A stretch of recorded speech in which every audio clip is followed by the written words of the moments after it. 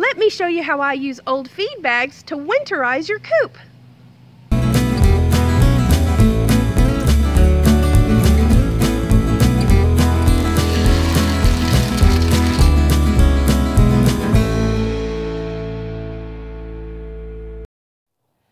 going to take a break in my string of videos on how to find inexpensive ways to feed nutritious food to your chickens to present two videos that I feel are very time sensitive and deal with issues that I'm having right now at the moment. And I know if I'm dealing with it, then all my poultry friends must be dealing with them too. In this first video, I'm going to winterize my coop, and I'll show you how I did it and why I chose to do it that way. Next week, I'm going to have a video on the problem that I'm having with my chickens laying eggs this time of year and what I did to solve that issue. And then we'll return to our regular programming.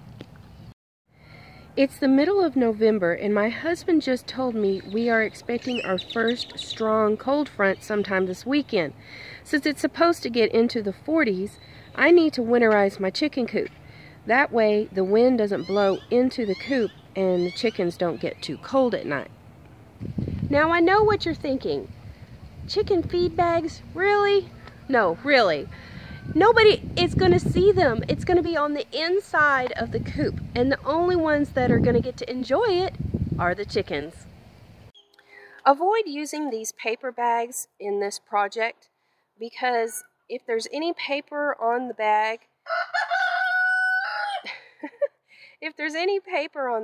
it's going to get soggy if there's any moisture at all in the coop. Another issue is that the chickens love to pull and peck at paper, so make sure that you use plastic bags for this project. Now, just as a side note, this is what I like to feed my chickens. It's very nutritious and they love it. So the idea is to staple gun those feed bags on the inside walls of the chicken coop. But there is no way I am climbing inside there to do that until we add some fresh bedding to this coop. So let's do that first. Well, the chickens have figured out what I'm up to. They know there's fresh bedding and they're dying to get in here and eat it. So I'm going to have to close that door so I can get in here and do what I need to do. Sorry, girls. I finally found the staples and the staple gun. So let's get to it. Okay, we have got all the walls covered in feed bags. Can y'all tell I've been saving these bags for a long time? I actually have a whole lot more inside. So if any of you close by need some bags to do this, just let me know and we'll make arrangements. There's two things I want y'all to notice about the winterizing that I did today. One is, you see this area right up here, the air can come in. I did that on purpose.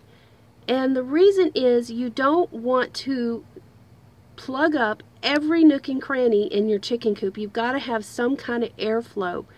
If you don't, it's going to get very humid in here. And one thing that happens when chickens gets cold and wet is they get sick.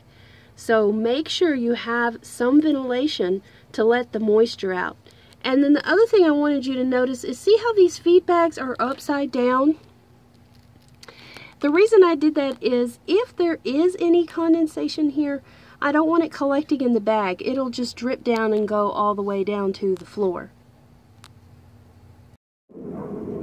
The last thing that I would like to mention is, I live in South Texas near San Antonio, and this kind of winterizing of my coop is more than sufficient because we get down in the teens maybe once a year, not very often, so we don't get brutal winters. Those of you that live further north might need to do some little more than what I've done, but this works really great for me. Well, I hope you enjoyed my video. Please give me a thumbs up and subscribe to my channel. If you have any questions or comments, leave them in the comments section. And as always, y'all have a fantastic day. I don't have a blooper to put at the end of the video, So today I thought I would bring you some little baby chick cuteness instead. This is a silver partridge silkie and her little baby partridge silkie chick.